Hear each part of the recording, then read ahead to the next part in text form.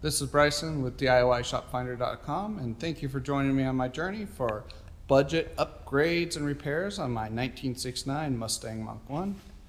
As you can see, there are a lot of goods and quite a few bads on this. We have a 429 engine in it that I rebuilt when I was 21. It runs really good, still starts up almost every time. Great engine. There are some other things we need to do to make this work a little better. One thing is a transmission leaks really bad, and we have a few engine leaks. So we'll get working on those, get those fixed. One of the major issues we have is a lot of wiring issues.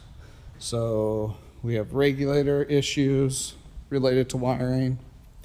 Go in here, you can see I've already taken the dash out because we had some issues inside the dash.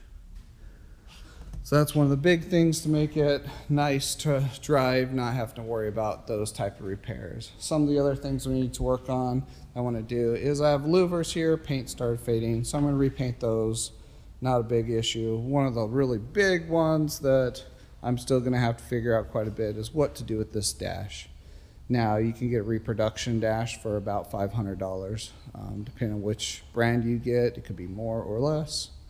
Or you can get a dash cap for about $170, $180. I think what I'm going to try and do is I'm going to try and repair this one or recondition this one. So we'll see how that goes. One of the other things I'm going to do is I'm going to put traction bars on it. We're getting a lot of axle wrap in it. So put some traction bars, and along with that, I'm planning on building some subframe connectors with some steel I have laying around, some scrap steel. And then we need to recondition the dash some. It needs bulbs, so I got LED bulbs I'm going to be putting in the dash and cleaning up some stuff related to that. And finally, one of the big things I want to do that I've seen quite a few videos on, and a lot of classic car enthusiasts are currently doing this, is converting it to electronic power steering. So here is an EPAS system from a Toyota Prius. Now there are ones designed for these cars on the market, but they cost about $1,400.